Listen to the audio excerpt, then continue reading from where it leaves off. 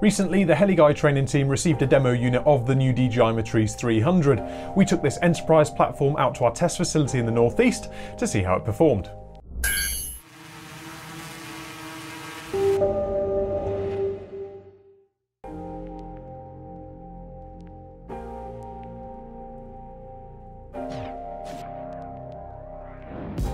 Having accrued hundreds of flying hours on the DJI Matrice 200 series, the team were quick to point out the similarities between the two. Whilst the aircraft was immediately familiar, there are still plenty of distinct differences where the 300 treads new ground. The first and most obvious is the aesthetics, in that on first impressions it takes the form of something which resembles an upside-down variation of its older brother. In the box, the aircraft sits upside down, evidently a concept which facilitates rapid and methodical assembly. Brandishing its underbelly, the aircraft payload and landing gear can be attached with the aircraft remaining seated in its box.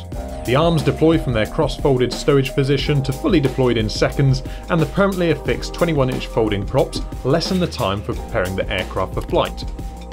The new TB6012S lithium polymer batteries boast an unprecedented 5,935 mAh, providing up to 55 minutes flight time without a payload.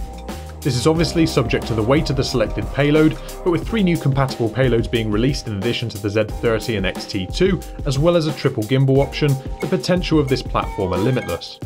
Whilst the inverted motors may on first impressions appear somewhat alien, they are crucial to the ingress protection 4.4 rating afforded by the platform.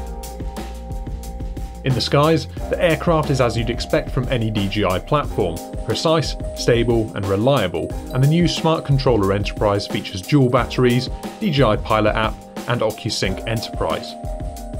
The fixed 145-degree field of view FPV camera provides the remote pilot with a crystal clear 960p situation awareness with augmented horizon indicator and telemetry data. The Matrice 300 has a 15 meter a second or 33 mph maximum wind limitation and a maximum speed of 51 miles an hour. The auxiliary conspicuity lighting, upwards and downwards facing beacons are also a welcome addition for night operations.